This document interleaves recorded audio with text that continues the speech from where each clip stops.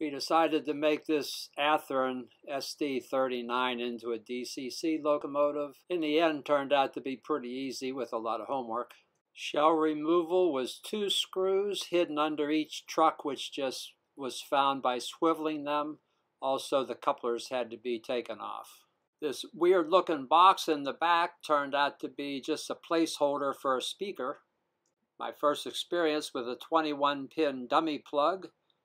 It came off the motherboard easily by gently prying with a thin screwdriver.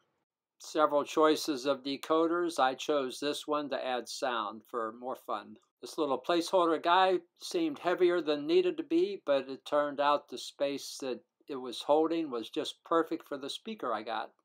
We ended up using Velcro dots to anchor it in place. Directions said red wire on S+, black wire on S-. Easy peasy.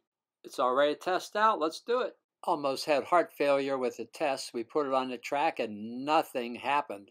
So we just took a chance, put it on the program track, used the free Program Decoder Pro. It read the chip and then everything worked great. First time I used this type of chip, I was really impressed with all the options.